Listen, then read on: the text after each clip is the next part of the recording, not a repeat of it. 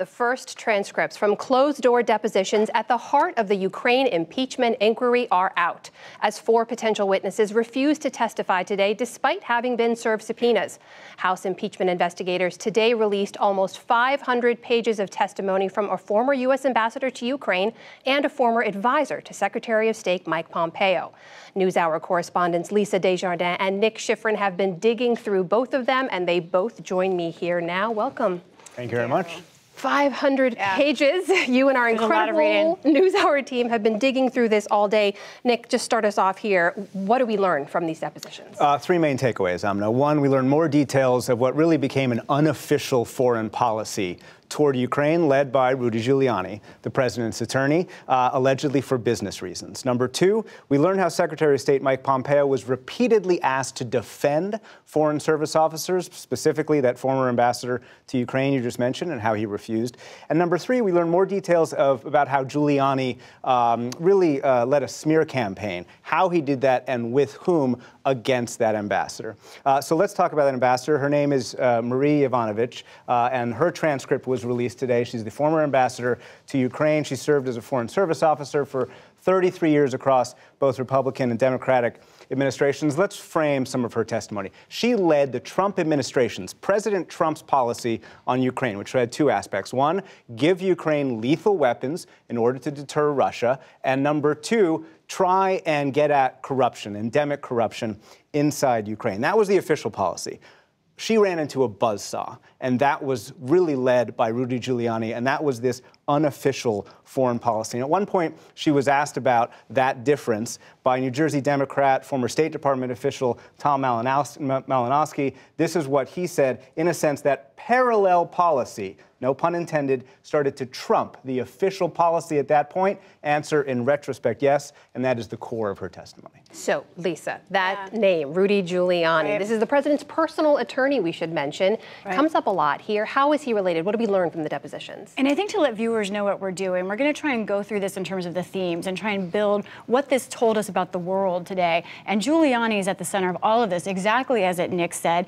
Ambassador Yovanovitch's testimony really gave insight into what she thinks the reasons were Rudy Giuliani was doing this. And they were not U.S. national interests, she testified. She gave 2 reasons. The first, business. And she pointed to 2 of his associates, Lev Parnez and Igor Fruman. And look at this quote. This is what she testified to Congress. She said, those 2 associates had business interests, their business interests in Ukraine through this energy company, and they needed a better ambassador to sort out or facilitate those business interests. Now, the second reason that we found in her testimony today that she believed she was pushed out as U.S. ambassador to Ukraine was the interest of a specific, powerful Ukrainian. We're going to show him. His name is Yuri Lutsenko. There he is. He's a former prosecutor general just until August 29th. Just a few months ago, he left office. He is a fascinating character, originally a reformer. He's a man who had been jailed and beaten for being a reformer in past administrations, but now he's come into power, and Yovanovitch testified that she was pushing back because he was not actually reforming, that under him, his office was not becoming a place for reform, and that Giuliani and he had connected, and that he was going through Giuliani to try and push her out. That's her testimony. Now, we have a special correspondent in Ukraine. Of course we do. We're NewsHour. We're going to hear more from him later. But Simon Ostrovsky sent us this quote. He's been texting with this man who plays a big role in the testimony of Lutsenko. And Lutsenko responded to our special correspondent and said, I don't comment on fantasies and lies. He says it is all lies. So there is a lot to watch. And Lutsenko's name is in this document more than any other. Nick, it's important to point out, as Lisa mentioned, we can underscore Marie Yovanovitch was forced out of her role. What else do we learn from this about why she was fired? Right. So she talks about how there was a campaign in conservative media by the president, by the president's son, and led by Rudy Giuliani to get her fired. And that came as a surprise to her because she really testifies how she was really in the dark throughout that entire campaign. And at one point, she says, hey, look, it would be great to get a little bit of backup here. Great to get a little defense. How can we quiet this campaign? And she is told that it wasn't going to be the State Department to quiet that campaign. It was going to be the president's allies in conservative media, specifically one. This is part of her statement. The Secretary of State, Mike Pompeo, or perhaps somebody around him, was going to place a call to Mr. Hannity, on Fox News to say, what is going on? I mean, do you have proof of these kinds of allegations or not? If you have proof, tell me, and if not, stop. That call was made to Mr. Hannity, according to this testimony, and the allegations did stop for a couple of days, and then they came back. And that's where we get two examples where Secretary of State Mike Pompeo was asked to defend this woman with 33 years of experience and where he refused. First example, State declined to release a statement that she asked for defending her because they feared, quote, President Trump would tweet something and pull the rug from underneath the State Department. That's the first time. The second time, after it became clear that President Trump disparaged her during the call, the July 25th call with President Zelensky of Ukraine, he talks about her with Zelensky. Zelensky disparages her as well. There are efforts inside the State Department to get Secretary of State Mike Pompeo again to release a statement defending her, and that is where Mike McKinley comes in. This is the second testimony released today. Former senior advisor to Pompeo, ambassador to 4 countries across Democratic and Republican administrations. He asked Pompeo 3 times to defend Yovanovitch in the days after we learned that President Trump disparaged her on that call. Pompeo refused, and McKinley resigned. And so there is this resentment in the senior aspects of the State Department that Yovanovitch talks about. And this is also the core of her testimony. She says in her opening statement, we see the State Department attacked and hollowed out from within. Because of what she went through, she says in such circumstances, the only interests that are going to be served are those of our strategic adversaries like Russia that spread chaos and attack the institutions and norms that the U.S. helped create. These are such strong words. We were both reading that and saying, wow, this is the testimony before Congress. And Lisa, I apologize, just less than a minute left here, but help me put this into context. Now, how does all of this fit into the impeachment inquiry? Right. That's what this is about, right? An impeachment inquiry. So let's look at really quickly. Well, actually, I'll tell you, there's 2 things. One, she touched on the idea of these investigations the president wants. One, the investigation into whether Ukraine itself was behind the 2016 meddling. She said no. Republicans continue to ask that. She said no. I found that never to be credible. Now, then the other idea, this idea of an investigation into the Bidens and the energy company that Joe Biden's son is on. She also said that she was not part of that, but she said, listen, investigations like that in Ukraine, you should know, are used as political leverage. They're kept open so that you can keep your thumb on someone involved. Should also say she said some things supportive to the president, including she said he had been concerned about corruption in Ukraine for a long time. Lisa Desjardins and Nick Schifrin pulling out some fascinating details from the first 500 pages. We've gotten more testimony, we should mention, coming out tomorrow. Thank you to you both.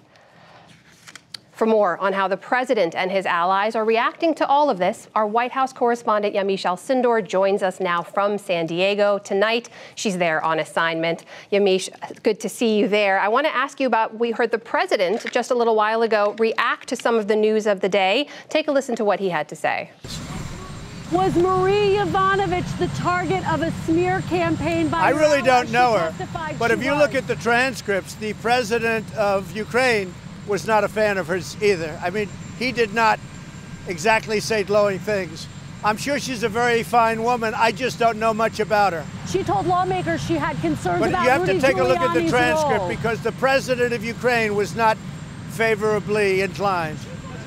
Yamiche, you have been tracking the president's reaction through this entire inquiry so far. What do you make of what he had to say today?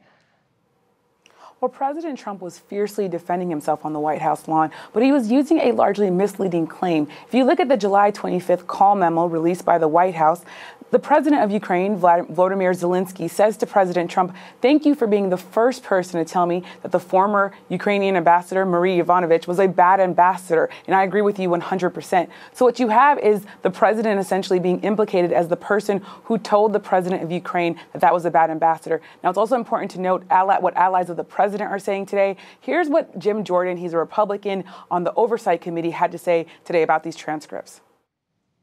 The 2 individuals whose transcripts were released today, frankly, have not much to do with the underlying issue. Ambassador Mr. McKinley had nothing to do with the situation that's sort of the basis of what the Democrats are doing, and Ambassador Yovanovitch had already been recalled and was no longer in Ukraine when the call took place, when the aid question was even present. He went on to say that the process was really unfair and that Democrats are not following essentially due process for the president. Now, I had a long conversation with another ally of the president, Matthew Gaetz. He's a Republican who sits on the House Judiciary Committee, and he told me that he thinks these transcripts being released today was really part of an orchestrated effort by Democrats to negatively impact the president. He also says that the process wasn't fair and that Republicans should have more say in how things are going, and that the president's lawyers should also be involved more in this impeachment inquiry. As you heard from Nick and Lisa, these depositions are offering us a firsthand look from people at the heart of this impeachment inquiry with a lot of details about things we didn't know before. Going through those, what did you learn today, or what can you share with us that you can pluck out as interesting in terms of how the president operates? These transcripts were really a window into how President Trump and this White House allegedly operate. You had Fox News mentioned more than a dozen times. You had Twitter mentioned more than a dozen times. And Marie Yovanovitch, the former ambassador to Ukraine, she said first that she was encouraged by Gordon Sondland, who is the EU ambassador, the European Union ambassador, to praise President Trump via Twitter. She was also told that she needed to leave Ukraine because President Trump might tweet about her. So we talk a lot about President Trump using Twitter, but this is really Twitter sitting at the center of our foreign policy. Then you also have the president allegedly being on the phone call with a president of Ukraine, talking about a U.S. ambassador, essentially saying that she's not someone who can be trusted. And the president of Ukraine is essentially saying, you're the person who's encouraging me not to look at this ambassador in a positive way. Then you have the president allegedly getting on the phone with his personal attorney, Rudy Giuliani, and again, mixing foreign policy and his own political interests, allegedly. And Democrats essentially show that this is an unorthodox way, and really they would say an unfair way for the White House to operate. President Trump, of course, thinks that he did nothing wrong here. That's our White House correspondent, Yamiche Alcindor, joining us tonight from San Diego. Thank you, Yamiche.